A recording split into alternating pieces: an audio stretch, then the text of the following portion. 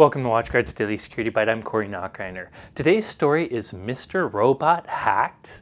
Well, actually, you heard it right. In an ironic twist, the Mr. Robot website, specifically an updated site getting ready for the next season of the popular TV show Mr. Robot, that website had a security vulnerability that some young security researcher found and reported to the network. This Good Samaritan actually found a cross-site scripting attack, which is a type of web application attack.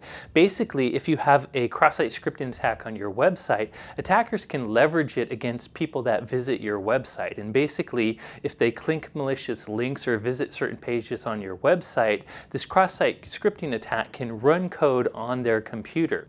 In this case, the researcher mentioned that the Mr. Robot site actually had some Facebook page connection. So one of the things he could have done was send a spear phishing email to a user with a specially crafted link.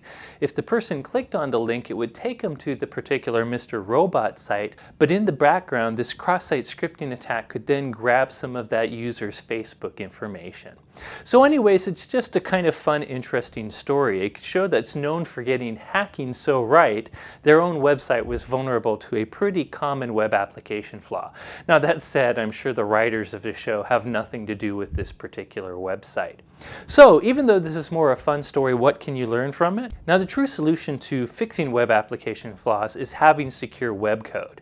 And if you're not a developer, I can't really give you tips there, but if you do have developers in your organization, be sure to point them to the OWASP page that has very common ways to actually prevent cross-site scripting attacks on your particular website.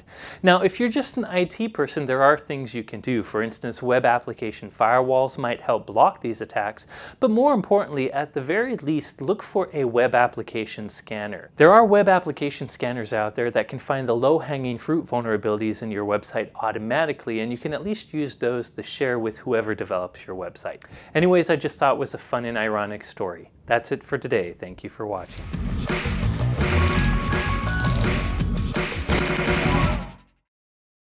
Well, you heard it right. In an ironical twist, I said ironical.